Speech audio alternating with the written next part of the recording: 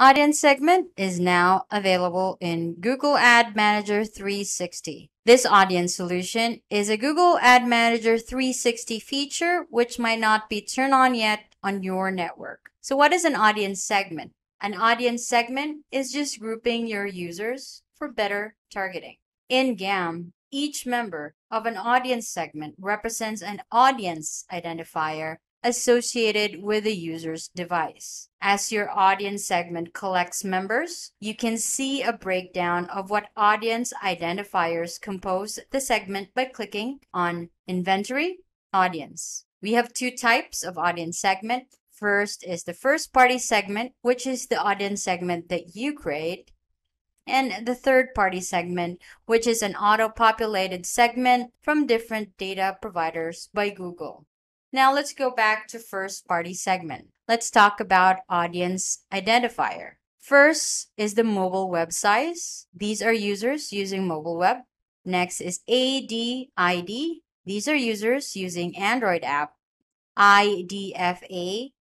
These are users using iOS app. And PPID. These are users using publisher-provided identifier. Now let's create a segment. Click New Segment. You put in a name, a description, which is optional. Category, this is auto-populated by Google, but this is still optional. And the most important thing is the population method.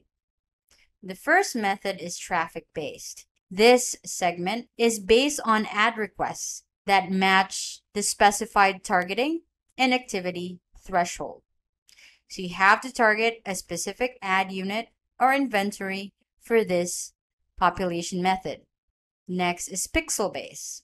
Pixel base will fetch or collect segments or audience through a one-by-one transparent audience pixel tag that you have to implement on your site or mobile app. Since each audience pixel tracks a specific user activity, you should create a separate segment for each audience pixel tag.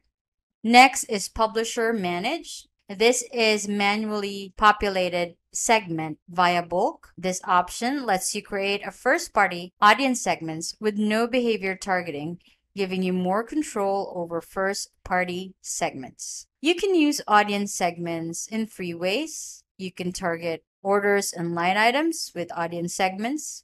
You can also target UPRs by creating a UPR and custom targeting an audience segment that you created.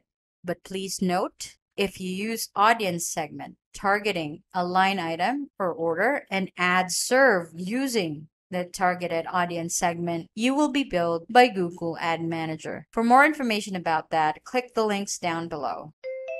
Thanks for joining us today. We hope you enjoyed our presentation. Also, learn to monetize more by watching our tutorial series and reading our latest ad optimization tip.